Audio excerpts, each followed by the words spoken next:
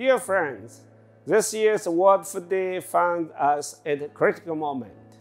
The COVID-19 pandemic remains a global challenge, causing untold losses and hardship.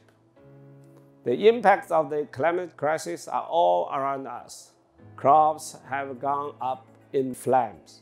Homes have been washed away. Countless lives have been thrown into turmoil.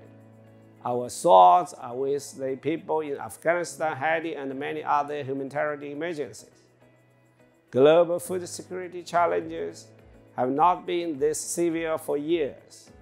Yet, in the past year, we have also witnessed the resilience and power within all of us. And we owe our gratitude to all our food heroes who have kept production up and market shelf stocking. We at FAO have also prepared and positioned ourselves to better support the members in dealing with shocks and challenges. Our new strategic framework, 2022 to 2031, endorsed by FAO 194 members, supports the 2030 agenda through transformation to more efficient, inclusive, resilient, and sustainable agri-food systems. For better production, better nutrition, a better environment, and a better life leaving no one behind. The UN Food System Summit last month saw the world coming together, committed to transforming our global agri-food systems together.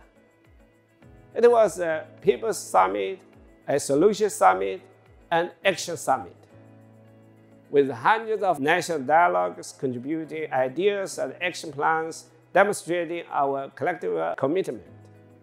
This World Food Day calls on us to walk the talk and take the action. As producers, distributors, or consumers, we each have the power to make the positive impact on the transformation. Our actions are our future. Let this World Food Day be day one of the future without hunger. Thank you.